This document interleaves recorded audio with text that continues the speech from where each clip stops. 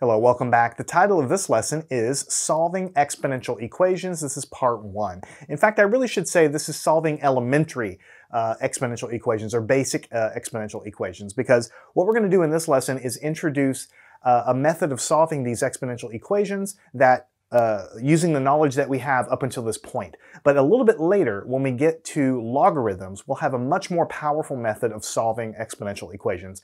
And when we get to logarithms, we'll be able to show you how to do that. But here in this lesson, we can certainly solve a lot of exponential equations using the knowledge that we have up until this point.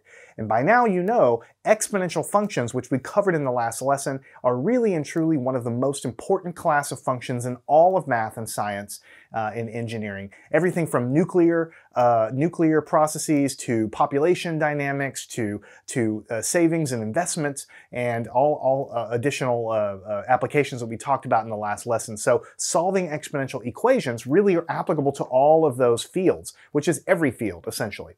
So the first thing we need to do before we can show you how to solve these equations, I need to go over one little property of the exponential function that's important for you to know. You should know now that the exponential function in your mind, you should know what it looks like. It starts small and it gets very large often when it starts to kind of go around the corner there and start to go vertical. It's a one-to-one function. That means for every one input, you only get one output. It passes the horizontal line test and the vertical line test. So just to kind of break that down just a little bit more before we solve these equations, I need to kind of make sure you understand what I mean by one-to-one function. Exponential function is a one-to-one function. So for instance, you know, it could be 2 to the power of x, but it could be any base. In general, any exponential function. They're always going to cross the y-axis at 1 here. They're going to start, they're going to go through that point, and then they're going to go up something like this. Now, what we basically mean by one-to-one is that for every input, these are the inputs we're putting into this function, we go up and we only get one output. So if we pick, for instance, this point right here, this x value could be, 7 or something. Then we go off here, and then we intersect, and then we read the value off here, and there'll be 2 to the power of 7. That's what this is going to be right here. But for every input that we give, there's only one output. In other words, the function doesn't have any weird wiggles or curves to give you more than one output. It is only one input to one output, and that means it's a one-to-one function. And because of this property, because of the shape of the exponential function, by the way, even if it went and flipped the other direction, starting high and coming low like we talked about, still a one-to-one function. So for any exponential function with the same base, the following thing is true. Okay, if we have some base, could be 2, like this thing, could be 3, could be 5, whatever.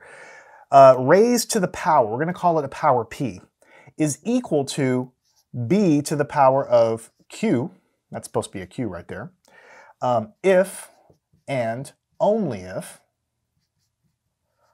p is equal to q. Right? So what this means is that if you're comparing two functions, right, and two exponential functions with the same base, then b to the power of something is equal to b to the power of something else only if these exponents are equal. It's a little bit of a trivial statement, but it's only true because it's a one-to-one function like this. So just in some examples, you're going to kind of laugh a little bit when you see these examples. But what I mean by that is 2 to the power of 3 is equal to 2 to the power of 3. You might say, well, of course it is. It's exactly the same thing. But what this is basically saying is when you have kind of two exponential functions with the same base, the only way that the points on the curves can be the same is if the exponents are also the same. So if you have a different exponential function, 3 to the power of 16 is equal to 3 to the power of 16. Same base. If you imagine two different exponential curves, you plug in a value of 16, you read the values off. These guys are equal because this is a one-to-one function. All right, and so in general, if you have a base of, let's say, a 9 to the power of x is equal to the 9 to the power of x, only because these exponents are equal. These curves are the same only because these exponents are equal there. Now we're going to use this property to solve, I know it seems a little bit silly in the beginning, but we're going to solve some exponential equations here. So the very first one is very, very simple. So simple that you could actually come up with the answer without even doing much. But let's take a look at this. What if you have an equation, 8 to the power of x is equal to 2. Now, for those of you, very clever, you could probably look at this and you could just figure out in your head probably what the power would be there. When you see the answer, you'll understand, oh yeah, that's what it has to be. But for the rest of us, like me, that can't look at things and see what the answer is, we have to do work. Now, what this is saying is that because the exponential function is 1-to-1, and because if you have the same base on both sides of the equal sign, the only way this thing holds true as an equality is if the exponents are also equal, then one way to solve this equation is to try to you have an exponential function on the left-hand side and a number on the right. You want to basically realize that 8 to the power of x is really equal to 2 to the power of 1. This is another way of writing what's above. The implied 1 here is, I'm just writing it out for you. If there's a way for us to make that 8 to have a base of 2, then we could equate the left and the right-hand side like this. Think about how can you write 8? 8 can be written as 2 to the power of 3. Would you agree? Because 2 times 2 is 4, times 2 is 8. So I can write that as 2 to the power of 3 to the x power is equal to 2 to the first. The math between this and this should be rock solid. All I've done is taken that base and I've rewritten it in terms of 2 to the third power. Why did I rewrite it like that? Well, it's because I have a 2 on the other side of the equal sign. You'll see in a minute why that's important. All right? So now I have an exponent raised to an exponent. So this is equal to 2 to the power of 3 times x is 3x. Is equal to 2 to the power of 1. Now you see, it looks silly right here when I write it down. 2 to the power of 3 is equal to 2 to the power of 3. But now you understand why it's that way. What it's saying is if I have an exponential on one side with a base of 2 in this case, and I have another exponential on the other side of the equal sign with the same base, then the only way these things are equal is if the exponents are also equal. Just like these exponents are equal, and these exponents are equal, and these exponents are equal. If the bases are equal, then the only way the equality can hold is if the exponents are equal. And what that means is I can say right away then that 3x must be equal to 1. We must set the exponents equal. And that means that x must be equal to 1/3. This is what you would circle on your paper.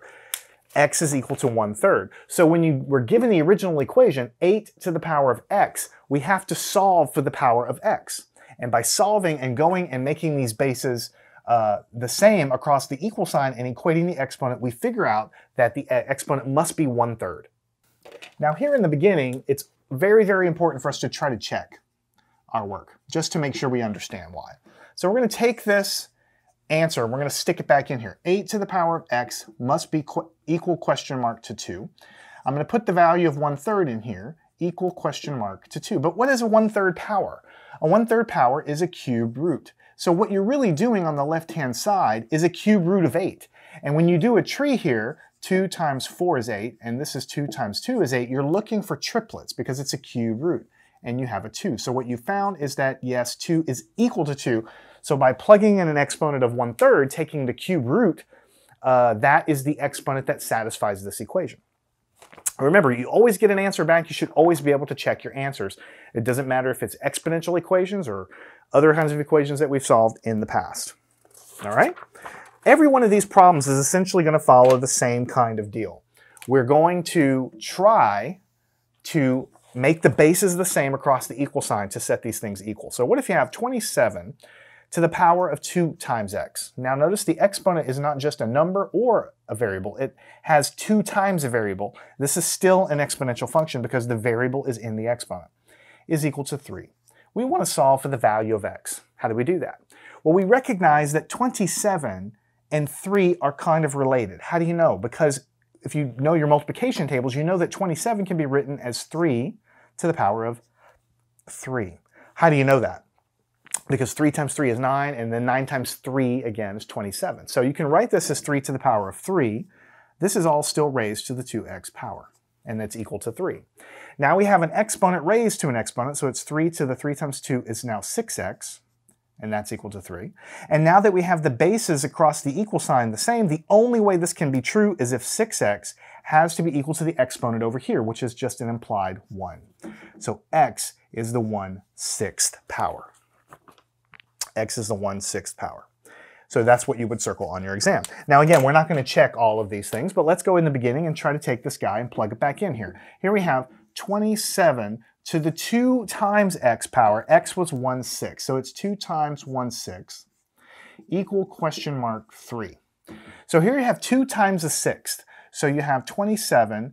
2 over 6 is just 1/3 when you simplify the fraction, equal question mark to 3. But you know that the 1/3 power is just a cube root. And you know that 27 can be written as 3 times 3 times 3. You're looking for triplets. So then evaluating the cube root, you say that 3 is equal to 3. Check. So that's why 1/6 works as a solution. Again, we're not going to check every one of these. I'm just showing you generally how you would do it. All right, now I'm going to pause for just a second and say, now that we've done both of these problems, you see the commonality in what we're doing. We're trying to look and see if it's possible to make the left-hand exponential have the same base as whatever is on the right-hand side. Here we took the 27 and we tried to make it have the same base as what's on the right-hand side, because when they have the same bases on the both sides of the equal signs, then we can equate the exponents here if and only if the exponents are equal, if the bases are also the same. Now this works for these very special problems, but let's just say, what if the equation was 28 to the 2x power? There's no way that I can take 28 and write it as a power of 3. Well, okay, there's not a way to do it and have whole numbers with exponents, which is what we're trying to do here. So there's not going to be a way to say, well, if this was 28, or if this was 29, or if this was 30, or something like that, I wouldn't be able to write it as 3 to the power of something. Because 3 cubed is 27, and 3 to the 4th power is something totally different, right? So because it's 27, I'm able to do it. But if it was 29 or 40 or 42 or something else, I wouldn't be able to do it like this. So these solution techniques are kind of for the basic problems because they're set up. Later on, we're going to learn about the concept of a logarithm. A logarithm is kind of the opposite function. It's called the inverse function of an exponential. And a logarithm, once we learn what they are, is going to allow us to solve any of these exponential equations, no matter if we can write the basis, perfectly like we're doing here. But for now, we're not going to worry about that. We're going to learn how to solve these problems where the bases are chosen carefully to make it easy for us. I shouldn't say to make it easy for us, but just a certain subclass of problems that we can solve a little bit easier. What if we have 8 to the power of x is equal to 1/4, and we want to solve this? We're going to pick up the pace a little bit. Now, people get confused when you have this fraction over here. So let's just try to work with one side of the equal sign at a time. Okay, 1/4 is 1 over, you can write that as 2 squared. And you know that 1 over 2 squared can also be written as 2 to the power of -2. So now you see you've transformed the problem from this to this. These are exactly the same thing. And what you want is a base on the same side of both sides of the equal sign of to be the same number, in this case 2. Because we know that 8 can also be written as 2 to the power of 3, still all raised to the x, and 2 to the power of -2. So now that we have this, we can write this as 2 to the power of 3x, multiplying the exponents together, is 2 to the -2. You see how we went from this, which looks completely unrelated, down to where the bases are exactly the same here, and now we can just do the final nail in the coffin here and say that the exponent 3x must be equal to -2. So x must be equal to -2 divided by 3, getting this guy by itself, and you have -2/3 for the power. And I promise you, if you take this and put it in here, and then you're going to have to remember how we evaluate exponents. With a fractional exponent, you have to raise to the power of 2, take the cube root, that kind of thing. In fact, you can kind of see it. If you put it in here, you can take the well, you know what? I don't want to do it in my head. I'd rather you get a sheet of paper, and that way we don't lose anybody. But if you take that exponent in and go through and do the steps that we learned with rational exponents, how to evaluate this as an exponent, you're going to find the answer is 1/4, right? So I encourage you to go off and do that. All right? All right, let's go ahead and crank it up and go off to the next problem. What if we have 3 to the power of x is 1 over 27? All right, same kind of thing. 27, we know how we can write that in terms of a base of 3. It's going to be 3 to the power of 3. But then we can bring this upstairs and make it 3 to the power of x is 3 to the power of -3. And now the bases are the same. We can just simply say that x is equal to -3, and you don't have to do anything else. All you were trying to do is figure out what x was equal to, and you have your answer. All right? Now this one stumps people in the beginning, but it's not any harder. What if we have 8 to the power of 2 plus x is equal to 2? Now it might look a little weird for your exponent to have a plus sign in it, but trust me, exponents can have anything in there. when you get down the road in math, you'll find that exponents can have entire equations, almost like long, giant expressions with parentheses and all kinds of things up in the exponent. When you get to calculus, you'll figure out that exponents can have integration and all kinds of other advanced math we'll learn later. You can have all of that stuff inside of an exponent. So a little plus sign, yes, it looks a little weird at first, but just kind of get used to the idea that that can happen. Now we're going to write the 8 as 2 to the power of 3. This is still raised to the 2 plus x power. And now we have to multiply these, but you're saying 3 times the expression 2 plus x, so you have to distribute it in. So what you're going to get is 6 plus 2x. Make sure you understand, because let me see if I want to write this explicitly. I think I do. Instead of writing it like this, just to make sure we don't lose anybody, we're going to multiply this out as 3 times 2 plus x. And then we're going to multiply it through, so we're going to get 2 to the 6 plus 3x.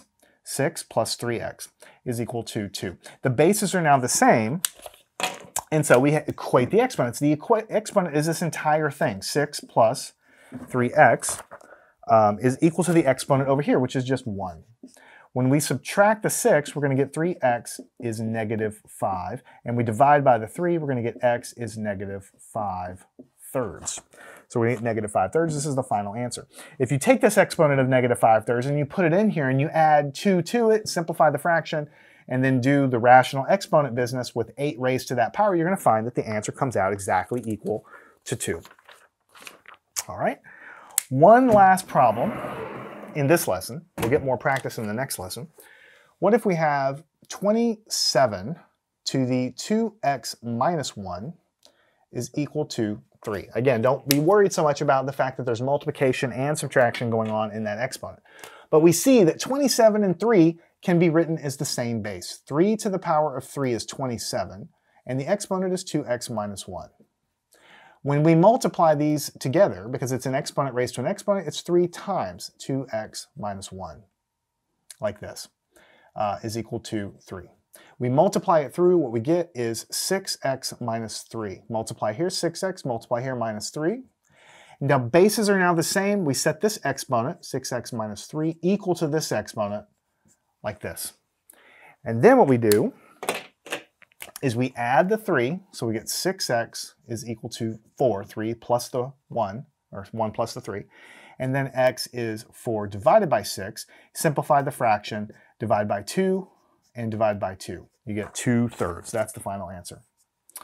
All right, so here in this lesson, we have learned how to solve these elementary exponential equations. But you see in every single one of these problems, here we changed the problem so we had base of 3 on both sides.